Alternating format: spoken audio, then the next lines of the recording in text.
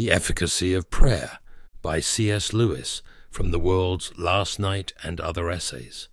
Some years ago, I got up one morning intending to have my hair cut in preparation for a visit to London, and the first letter I opened made it clear I need not go to London, so I decided to put the haircut off too.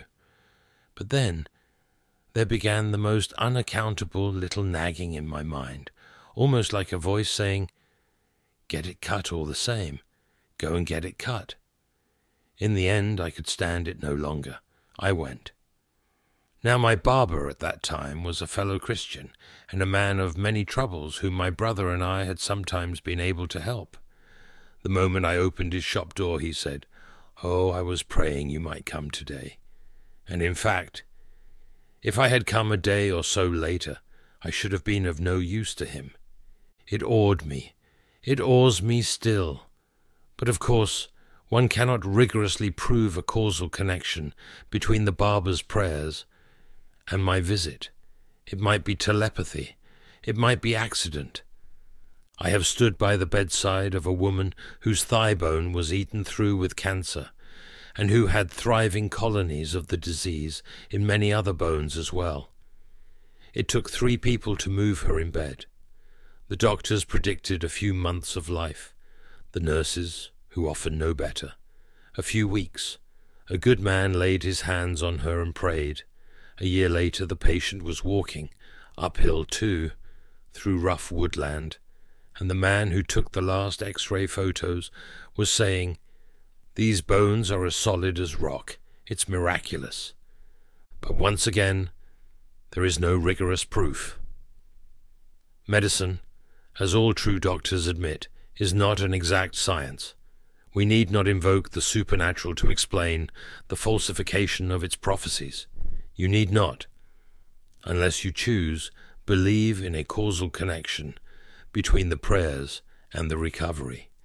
The question then arises, what sort of evidence would prove the efficacy of prayer? The thing we pray for may happen, but how can you ever know it was not going to happen anyway? Even if the thing were indisputably miraculous, it would not follow that the miracle had occurred because of your prayers. The answer surely is that a compulsive, empirical proof, such as we have in the sciences, can never be attained. Some things are proved by the unbroken uniformity of our experiences. The law of gravitation is established by the fact that, in our experience, all bodies without exception obey it.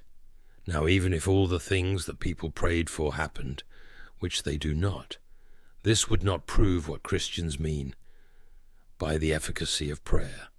For prayer is a request. The essence of request, as distinct from compulsion, is that it may or may not be granted. And if an infinitely wise being listens to the requests of finite and foolish creatures, of course he will sometimes grant and sometimes refuse them. Invariable success in prayer would not prove the Christian doctrine at all. It would prove something much more like magic, a power in certain human beings to control or compel the course of nature.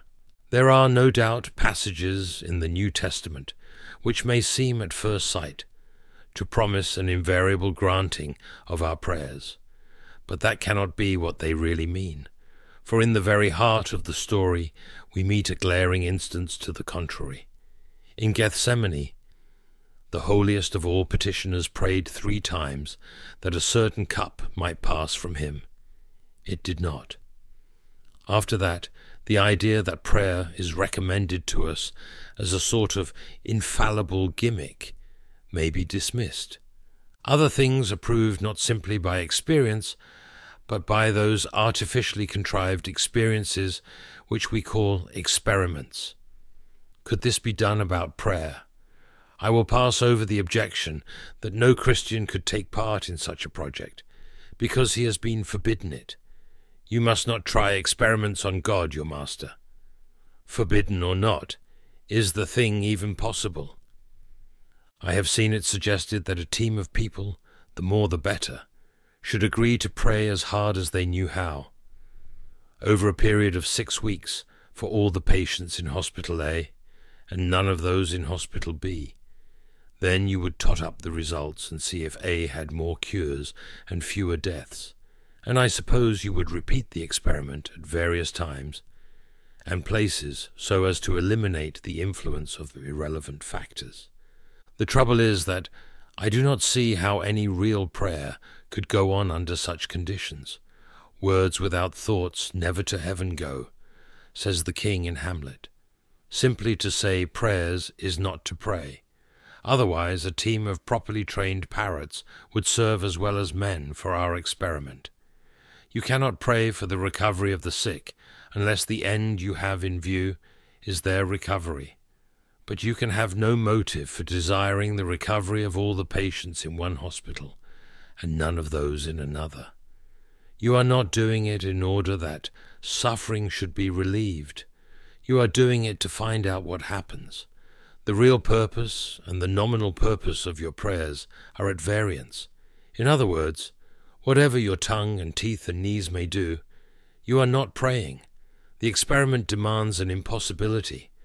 Empirical proof and disproof are, then, unobtainable. But this conclusion will seem less depressing if we remember that prayer is a request and compare it with other specimens of the same thing. We make requests of our fellow creatures as well as of God. We ask for the salt. We ask for a raise in pay. We ask a friend to feed the cat while we are on our holidays. We ask a woman to marry us. Sometimes we get what we ask for and sometimes not. But when we do, it is not nearly so easy as one might suppose to prove with scientific certainty a causal connection between the asking and the getting. Your neighbor may be a humane person who would not have let your cat starve, even if you had forgotten to make any arrangement. Your employer is never so likely to grant your request for a raise as when he is aware that you could get better money from a rival firm, and is quite possibly intending to secure you a raise in any case. As for the lady who consents to marry you, are you sure she had not decided to do so already? Your proposal, you know, might have been the result, not the cause, of her decision.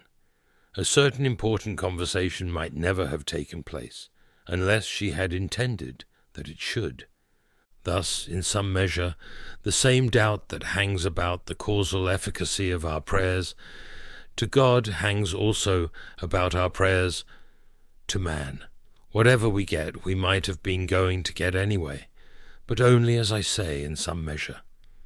Our friend, boss, and wife may tell us that they acted because we asked, and we may know them so well as to feel sure, first, that they are saying what they believe to be true, and secondly, that they understand their own motives well enough to be right. But notice that when this happens, our assurance has not been gained by the methods of science.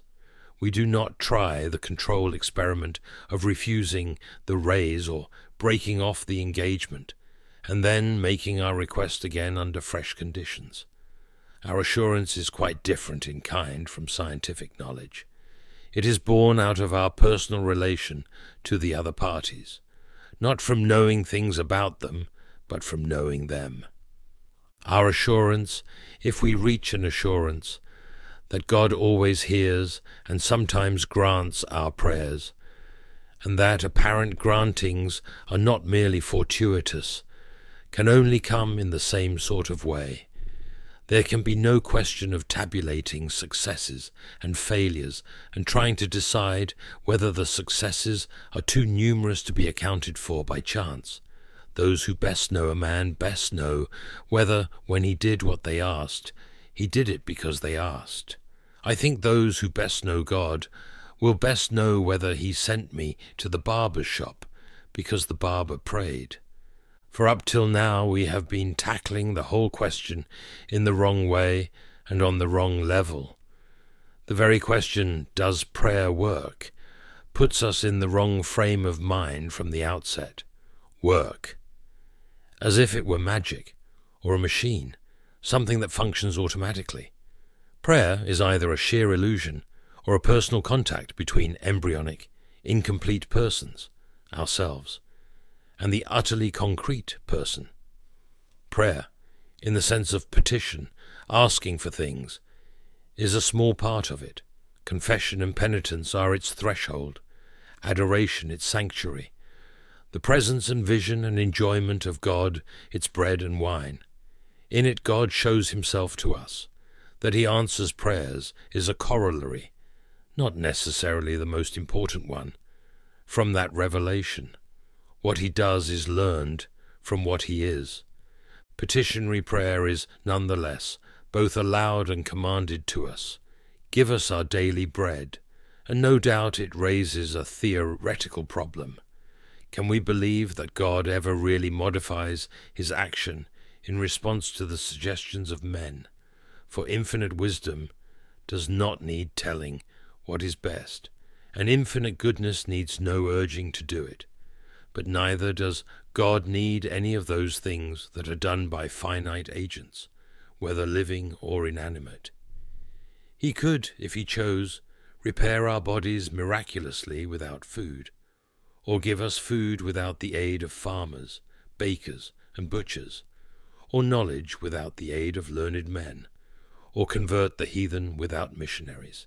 Instead, he allows soils and weather and animals and the muscles, minds, and wills of men to cooperate in the execution of his will. God, said Pascal, instituted prayer in order to lend to his creatures the dignity of causality. But not only prayer. Whenever we act at all, he lends us that dignity. It is not really stranger, nor less strange, that my prayers should affect the course of events than that my other actions should do so. They have not advised or changed God's mind, that is, his overall purpose, but that purpose will be realized in different ways according to the actions, including the prayers, of his creatures. For he seems to do nothing of himself which he can possibly delegate to his creatures. He commands us to do slowly and blunderingly what he could do perfectly, and in the twinkling of an eye. He allows us to neglect what he would have us do, or to fail. Perhaps we do not fully realize the problem, so to call it, of enabling finite free wills to coexist with omnipotence. It seems to involve at every moment almost a sort of divine abdication. We are not mere recipients or spectators. We are either privileged to share in the game or compelled to collaborate in the work, to wield our little tridents. Is this amazing process simply creation going on before our eyes? This is how, no light matter, God makes something, indeed makes gods, out of nothing. So at least it seems to me. But what I have offered can be, at the very best, only a mental model or symbol. All that we say on such subjects must be merely analogical and parabolic. The reality is doubtless not comprehensible by our faculties, but we can at any rate try to expel bad analogies and bad parables. Prayer is not a machine. It is not magic. It is not advice offered to God. Our act when we pray must not, any more than all our other acts, be separated from the continuous act of God himself, in which alone all finite causes operate. It would be even worse to think of those who get what they pray for as a sort of court favorites, people who have influence with the throne. The refused prayer of Christ in Gethsemane is answer enough to that. And I dare not leave out the hard saying which I once heard from an experienced Christian. I have seen many striking answers to prayer, and more than one that I thought miraculous, but they usually come at the beginning, before conversion, or soon after it. As the Christian life proceeds, they tend to be rarer. The refusals, too, are not only more frequent, they become more unmistakable, more emphatic. Does God then forsake just those who serve him best? Well, He who served him best of all said, near his tortured death, "Why hast thou forsaken me?" When God becomes man, that man, of all others, is least comforted by God at his greatest need. There is a mystery here which, even if I had the power, I might not have the courage to explore. Meanwhile, little people like you and me, if our prayers are sometimes granted, beyond all hope and probability, had better not draw hasty conclusions to our own advantage. If we were stronger, we might be less tenderly treated. If we were braver, we might be sent with far less help to defend far more desperate posts in the great battle.